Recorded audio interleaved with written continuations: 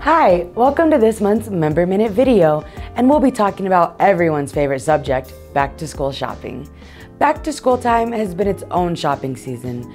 According to the National Retail Federation, it only falls short to back to college and Christmas in terms of family spending. Even with students having a very isolated 2020, the NRF reported back to school spending with parents spending an average of $789 per child, and the trend is projected to rise for 2021. There are plenty of ways to avoid spending in upwards of $1,000 per child at the start of the new school year.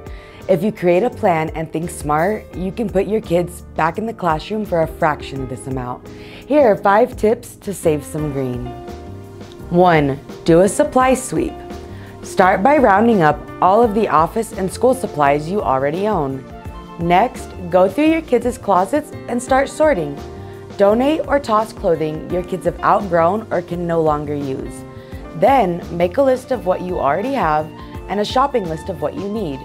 Keep this list in your purse or car to avoid forgetting it when you shop for school supplies. 2.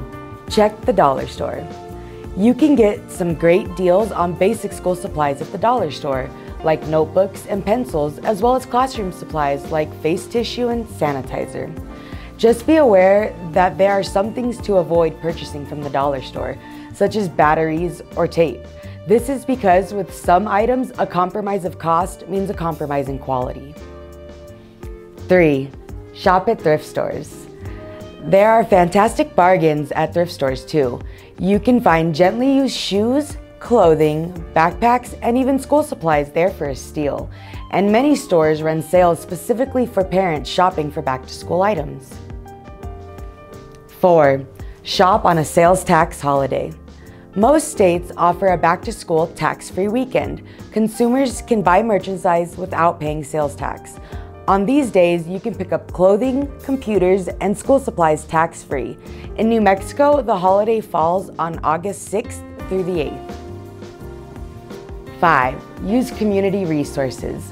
Many local communities have businesses and organizations that come together to organize donation drives to help provide school supplies to families in need.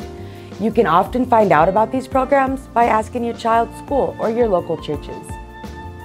If you follow these tips, you will be amazed by how much you can save, but let's not lose sight of what truly matters, our students. From all of us at Guadalupe Credit Union, thanks for watching.